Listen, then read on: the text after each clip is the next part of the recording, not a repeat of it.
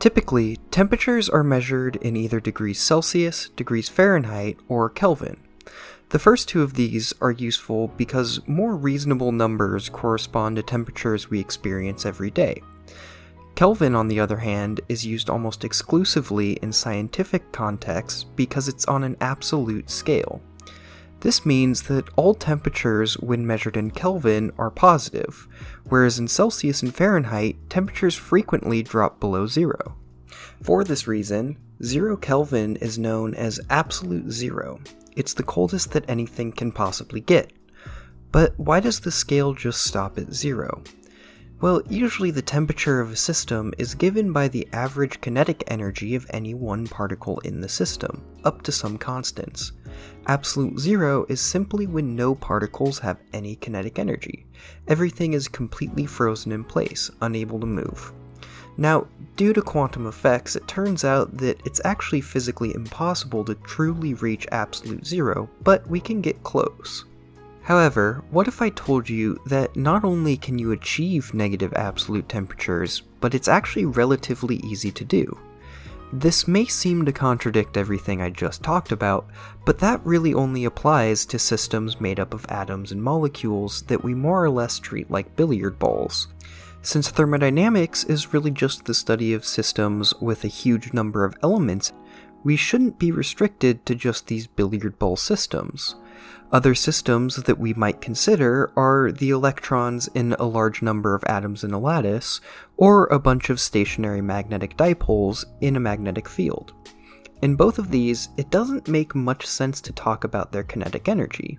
So, if we want to use thermodynamics, we need to generalize our notion of temperature to also include these systems. Our first guess might be to use the average total energy rather than the average kinetic energy. But it's pretty easy to see why this doesn't work by thinking about what happens to an insulated box of gas when we move it from the floor onto a table. Since it's now higher off the ground, it gains a bit more gravitational potential energy. If temperature is based off of total energy, then the temperature should rise, but we know this doesn't happen.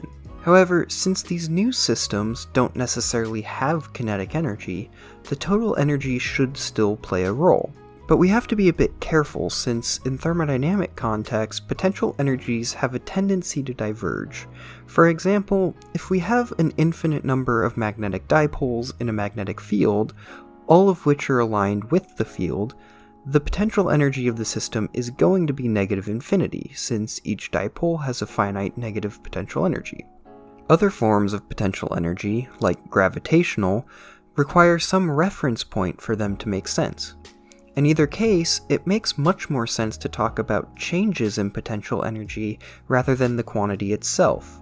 Since we want to incorporate the total energy, including potential, into our definition of temperature, we then have to only consider changes in the total energy. What other values do we have to play with? Well, one value that we know is very important to all thermodynamic systems is the system's entropy. Outside of information theory, though, it tends to be a lot more useful to talk about how entropy changes rather than entropy as a quantity itself. So, similar to energy, we will only consider changes in entropy. Okay, so we want to try to find a relationship between temperature, the change in entropy, and the change in average total energy. The easiest thing to consider is how entropy changes if we change the energy by a small amount at different temperatures. To do this, let's just consider a single particle of a classical gas. As I've talked about in my previous videos, entropy is best thought of in terms of information, specifically information we don't know. In the case of the single particle, the information comes in the form of its position and its momentum. Let's say we start with complete knowledge of the system, or in other words, we know the particle's exact position and momentum, and it starts in a zero entropy state. Let's first think of the high temperature case where the initial momentum is very large. Now, we can add some small amount of kinetic energy to the particle and see how the entropy changes. Well, when the kinetic energy is increased, we add a bit of momentum to the particle. But it could be in any direction that increases the magnitude of the momentum.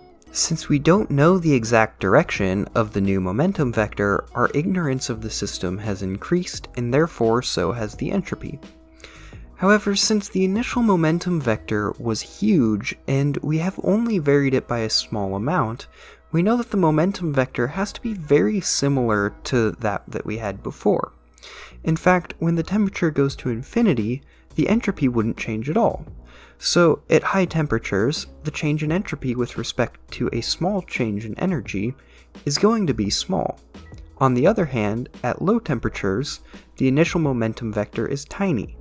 Here, a small change in energy can have a very big impact on the new direction of the momentum. In the case that the particle isn't moving initially, this actually leads to complete uncertainty in the direction of the momentum.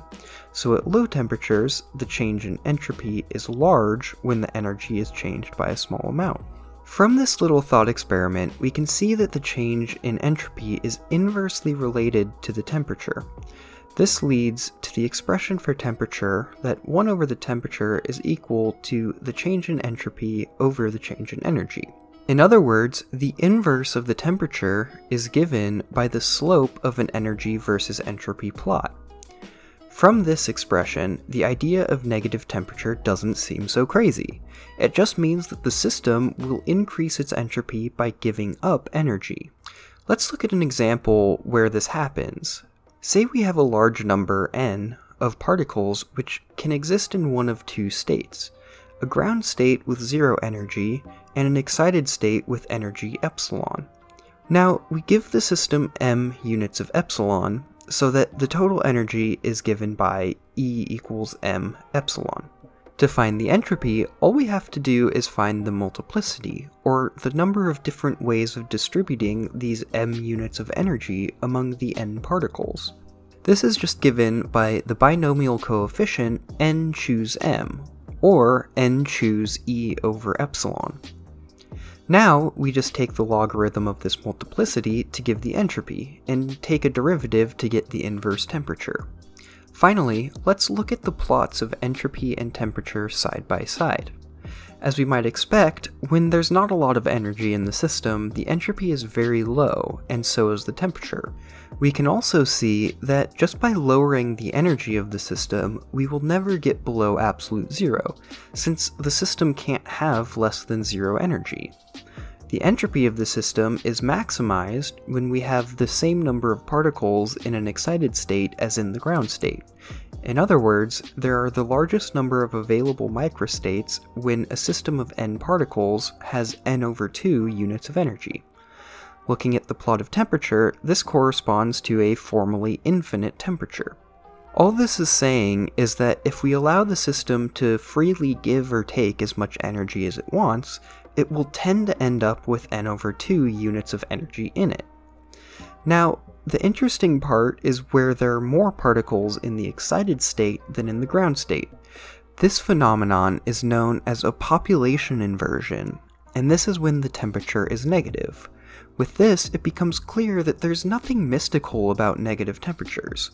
All it means is that the system will lose energy when freely allowed to exchange as much energy as it wants with an external source.